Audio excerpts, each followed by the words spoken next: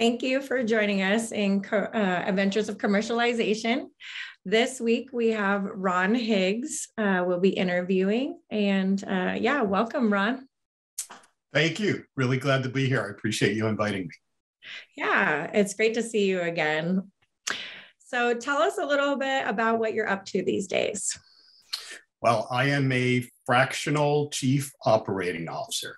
I'm also a consultant in general. I've done some consulting on leadership development, and some executive coaching.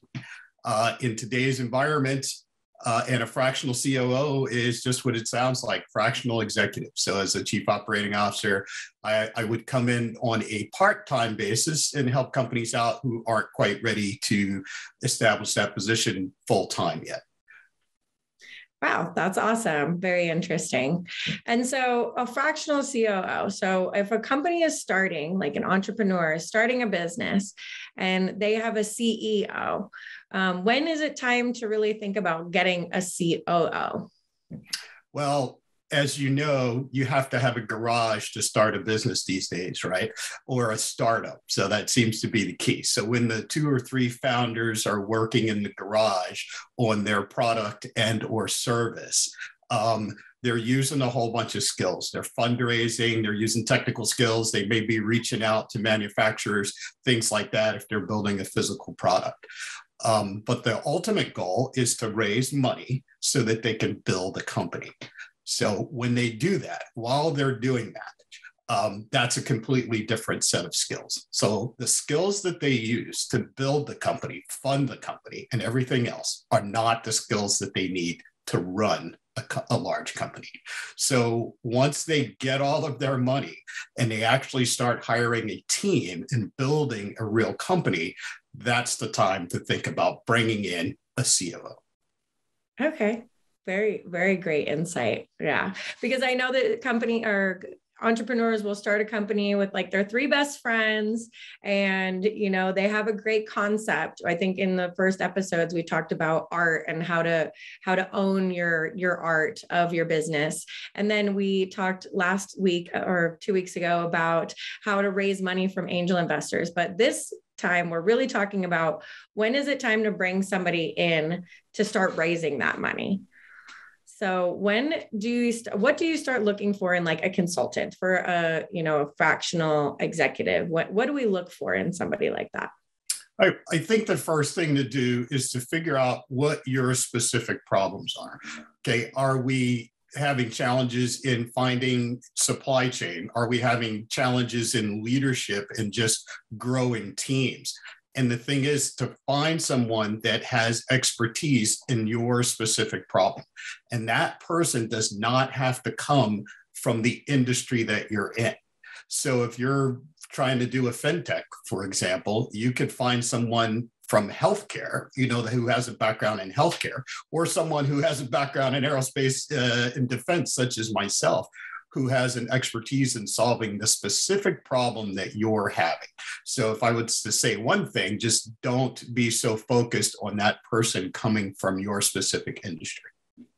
Okay, great insight.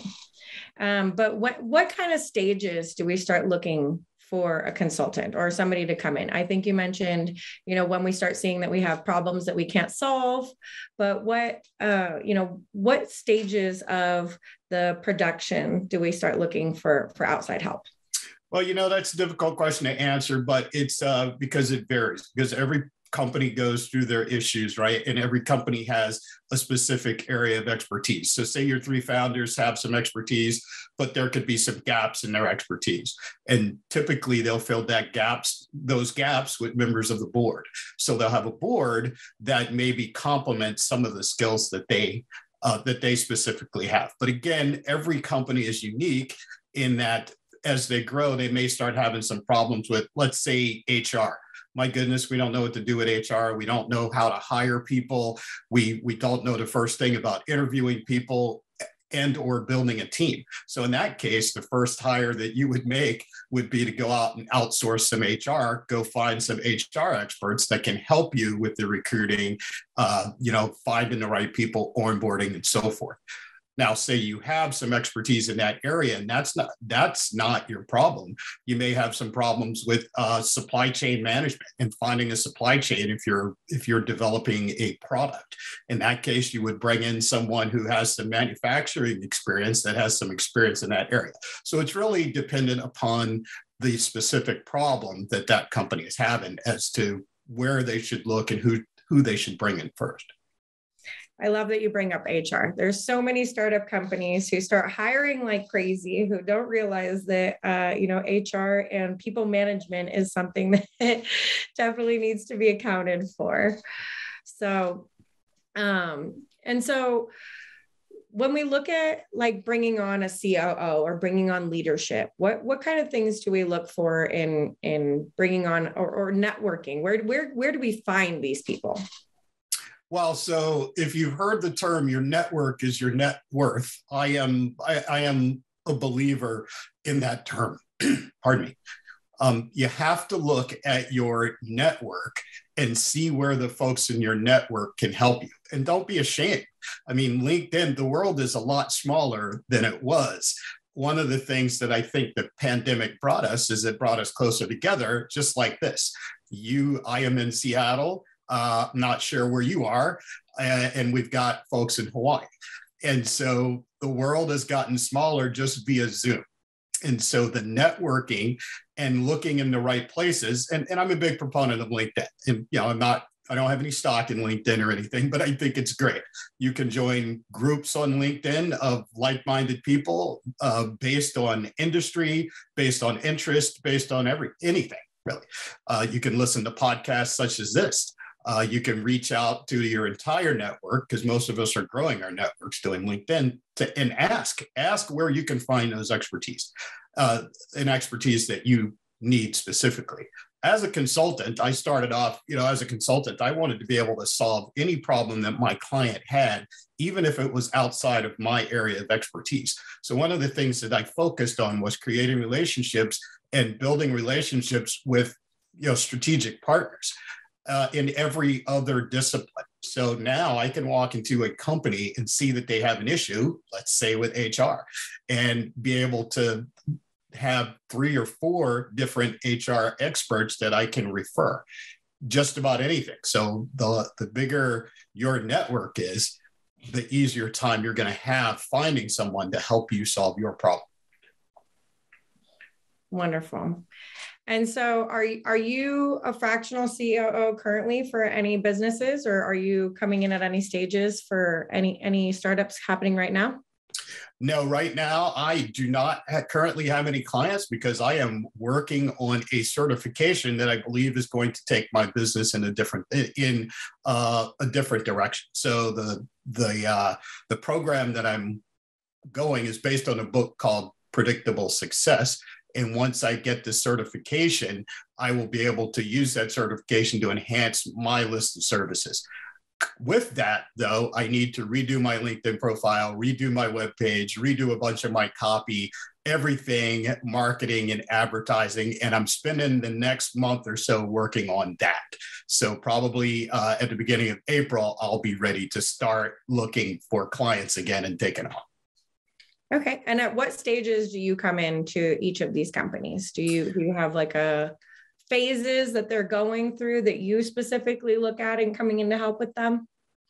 Well, I'll tell you, I'll just give you a little preview of this predictable success model. So I think everybody can, or all the business owners out there can sort of identify with companies go through a bunch of different stages, right? And there are a lot of programs out there and a lot of books that you can read that tell you what stage you're in.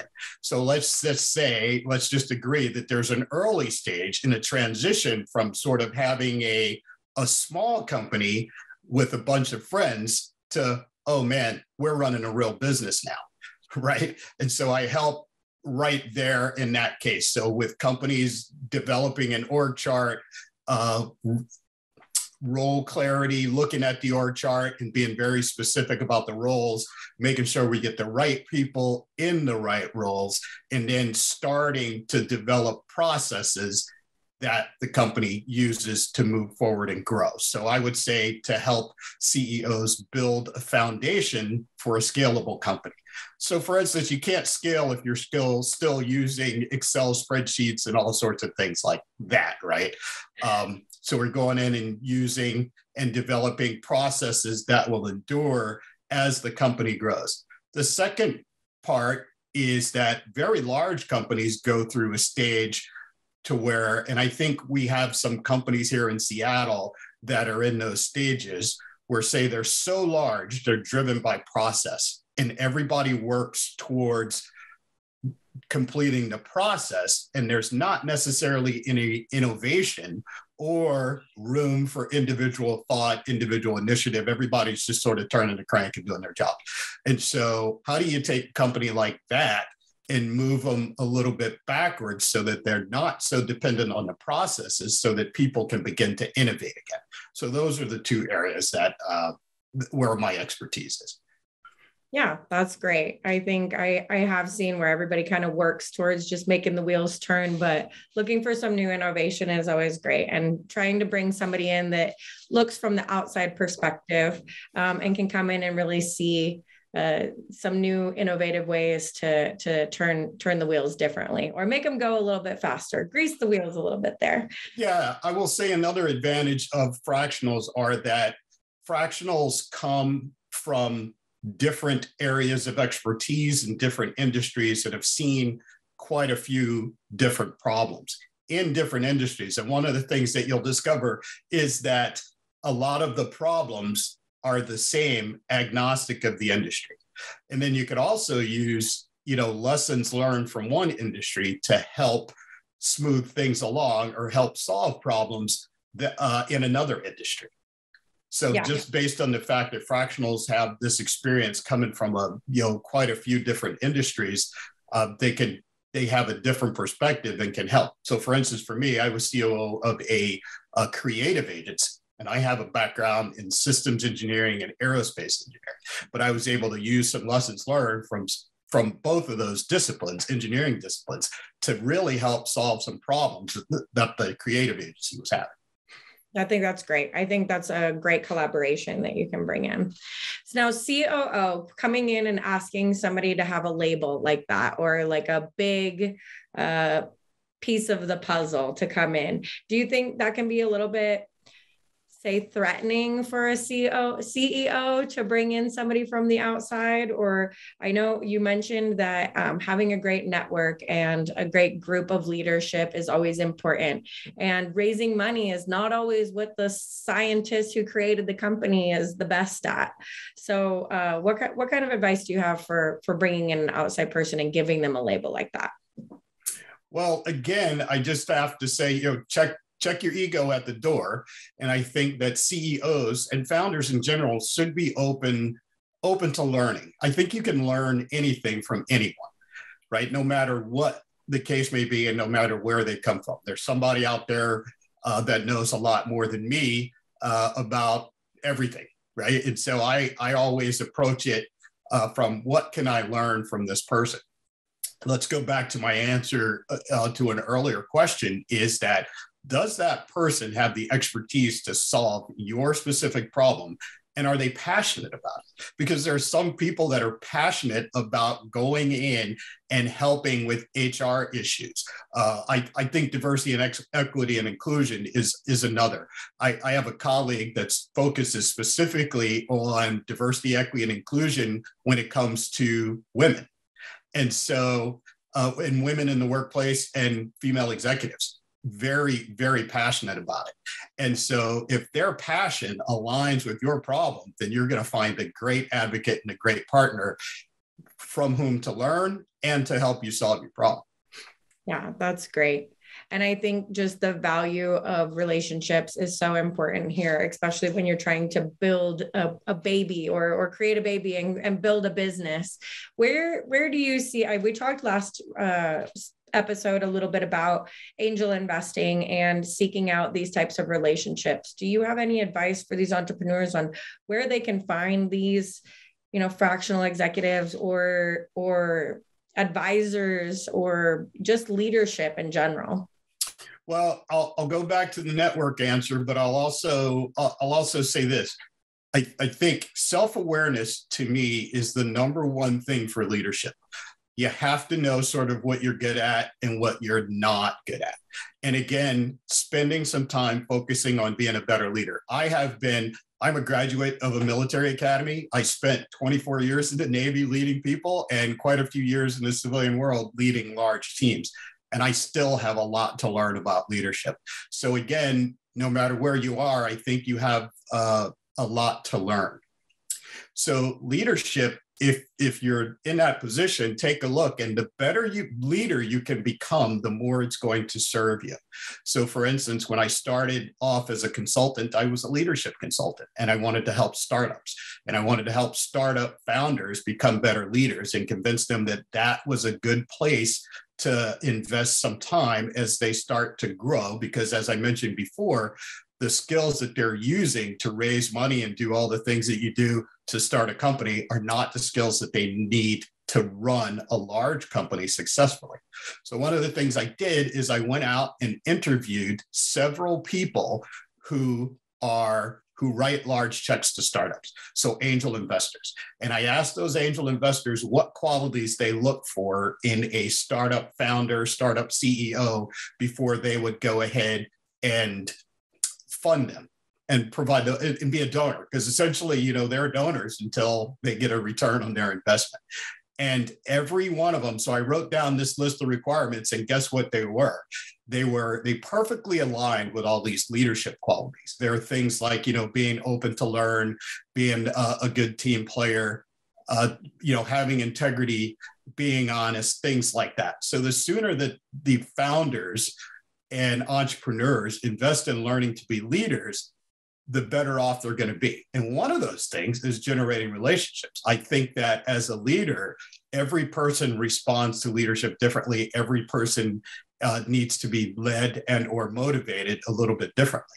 And you don't know what that is until you can create a relationship with that person.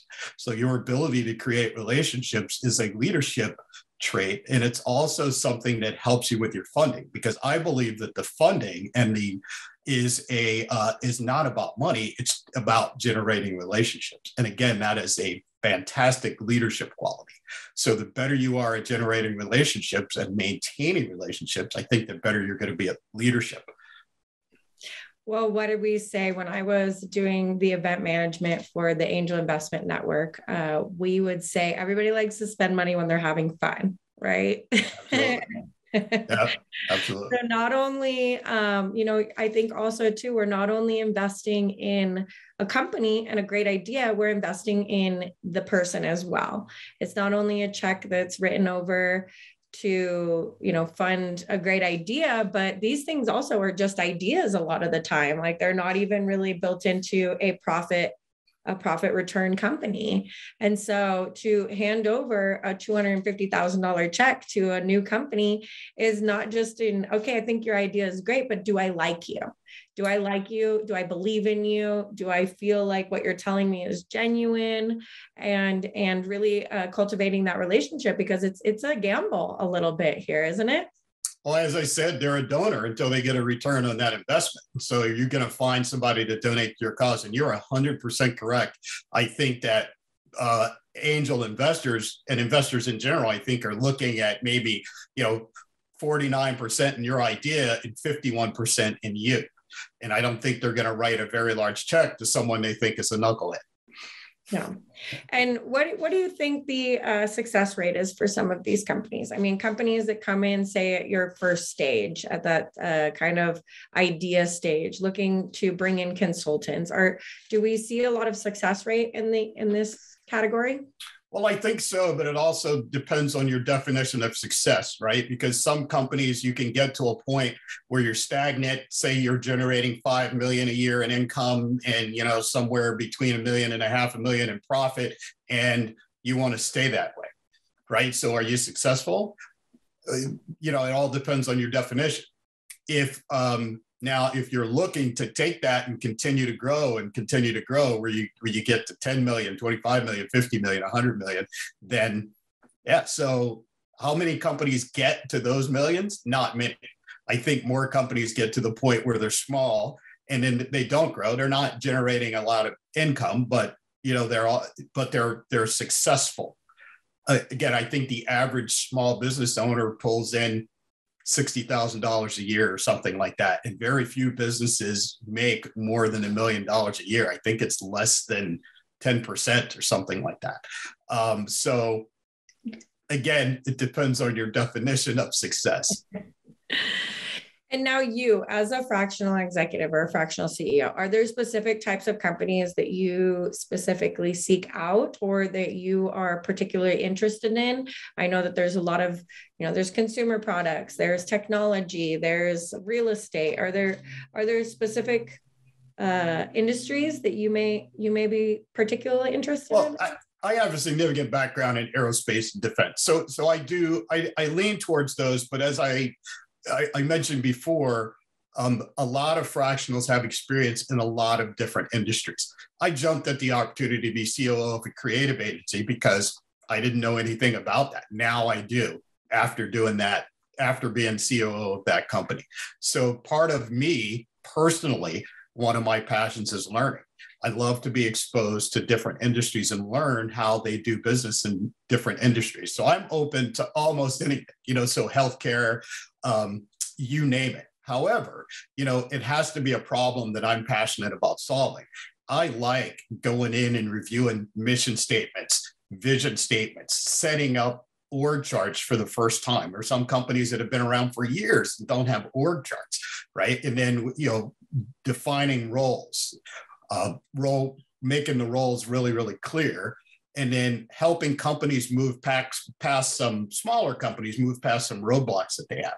And a lot of those, and I think one of the primary advantages of a fractional is fractionals have a dispassionate view of the company, which means that they're not caught up in any of the emotions because involved in the company, because there are a lot of things that go on that if you're coming in as a fractional and you're coming in from the outside to a group that has been around for a while, where you have no idea, right? You have no idea what's going on. So you could take more of a logical view of the company and not be encumbered by any of the emotional issues that are involved. And that's an advantage too. Because, in one of the companies where I was COO, we had to get rid of one of the founders because that founder wasn't growing with the company, right? That's difficult. And that's a decision that I'm not sure they would have been able to make had they not had someone like me. Yeah, there is a misconduct with COOs, and I have heard this rumor in the past that they come in and they clean house. Is that something that some of these entrepreneurs should be scared of when they look at? No, I don't think so, because I think the COO is looking out for the company as a whole. So for me personally, you look at the company and I look at all the operating functions of the business. And so my job is to move the business forward. Right, the entire business. And if one person isn't good for the entire business, again, then that role, we have to find a different role for that particular person. So it's not specifically cleaning house, but it does. In small companies, roles tend to be defined by the skill set of the person in that job. As the company gets larger, the job, you need to have a definition of the job specifically. So in other words, your director of finance needs to have these specific skills. Does the individual in that role have those specific skills? And if that individual does not, we need to find someone that does. Yeah. And that makes so much sense, especially when I've seen a lot of startup companies, as the company grows, people get moved into positions that they weren't necessarily either ready for, or just taking on a position that maybe they didn't have the expertise in. Like you said, we have a finance person who has no idea how to use QuickBooks or something like that. So I think it's great. I think that what you're doing is absolutely amazing, Ron, coming in and being a liaison and a bridge between, new and old, and just bringing in this new perspective of a third party that has unbiased perspectives is really great. And I think that that's the most important thing that we can take away from this. I know that we're coming up at time, but I just have one more question for you. If you had one more piece of advice for these young entrepreneurs, these over COVID, we've had people lose their jobs and start to create companies that are now becoming their livelihoods, and they're not going back to this 9 to 5. They're going to actually pursue this. If you had any piece of advice for them, what would you give them? I hinted at it before, but 2 words: be open. Be open to learning, be open to your ideas being, questioned, and be open to the folks that ask those questions of your ideas. Personally, I don't think I've ever had an idea that someone else didn't make better. So again, just be open. I am passionate about learning. I can learn anything from anyone. And I love it when people ask, well, why do you do it this way? Why did you decide to do that? Right. And so just be open in general, I think will help you along the way. I love that. I think that that's great. Always challenging and pushing. Sometimes people ask you that question and you're like, why did I think of it that way? And so then it makes you really challenged in your own idea. I think that's great. Thank you so much, Ron, for coming on the show today, Adventures of Commercialization. And we'll see everybody back in 2 weeks.